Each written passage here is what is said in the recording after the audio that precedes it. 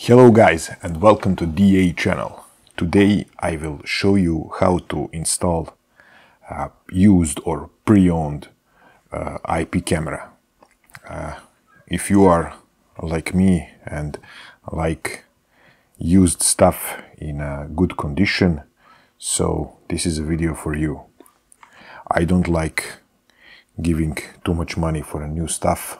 When I find something that I need and it's in a good condition, like this camera, and it looks like a gift to me. So this one is a little bit dirty, so it needs a little bit of cleaning, but it's let's say it's not an old camera and it's been installed inside, so indoors, so there is no damage and no dirt from rain or something like that. I'm planning to install it outside my house. So first thing you should do is to put the SD card inside.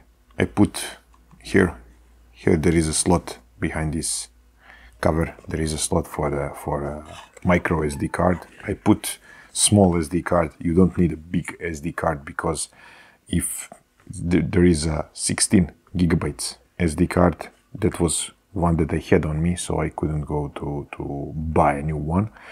And because it is after the card is full, the camera starts overwriting the oldest video. So if it is like mine,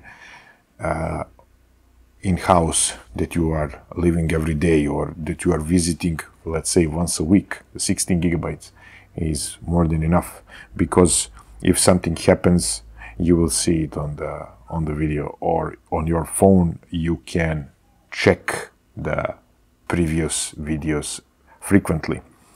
And I will show you the app that is used. That is something that you should consider buying this card. You should know what application, what app is used for, because my experience is that not every camera works on every app, so it has its own. Fortunately, the previous owner told me what kind of application is used for this. I will show you how to connect it. It is very easy, very simple. So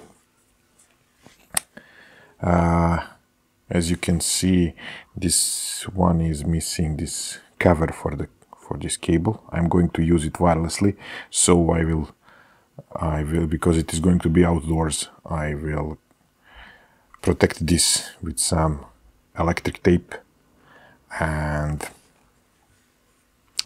that's it. And yes, what you have to do before you install it, try it. Don't first put it on place. It is going to be somewhere high. Try it on ground, in house, and afterwards you can just connect it to the power, and it works.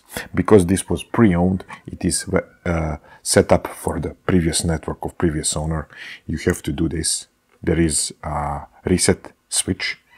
You hold this switch for 10 seconds and you will hear the voice. The camera is restarted, and you can continue installing the setup. You can continue the setup of the application. So I will show you now how to do that. As I mentioned, you have to reset it by keeping this pressed for reset success. Okay, you will hear the reset success. Now we wait a little bit. Until then, you have to install the app, and you see here add device, intelligent camera. Please configure camera by AP hotspot or scanning code. Next. I already set the network and password. And so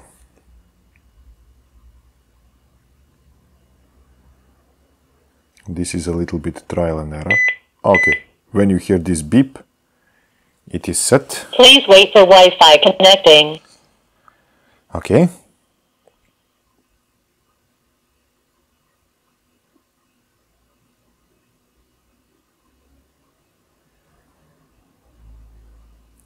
And that's it. Please wait for internet connecting. About this app has Internet connected. Welcome to use cloud camera.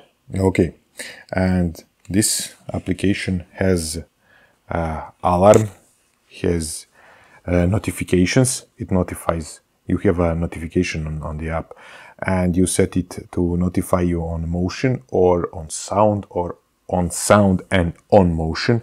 It has a night vision mode. It has built-in lights, built-in the alarm, some noise, and it's not very loud, but it's good enough to indicate to someone who is moving around your property that someone is watching him. And as I mentioned, I am not using the cloud.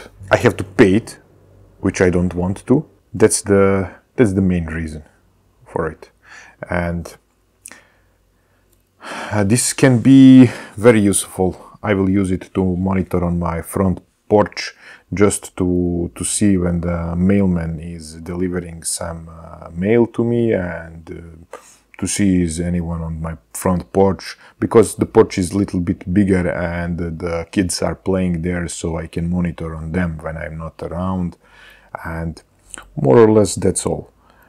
And so, very useful thing. If you don't have it, it is very cheap. Even new is something around 30 bucks. So I think it's good to have, just to monitor your house. I have several of these. Unfortunately, all of them are using different apps. And in the future, I am planning to invest in some little bit more serious CCTV system, and which is going to use at least 5 cameras, 3 outside and 2 inside of the house, and it would be connected to the network by a cable, not by a Wi-Fi. So there will be a video, of course, about that. So thank you very much for watching. If you liked this video, if this helped you in any way, please like, share, subscribe. As I mentioned, it means a lot to me. And thank you. Goodbye.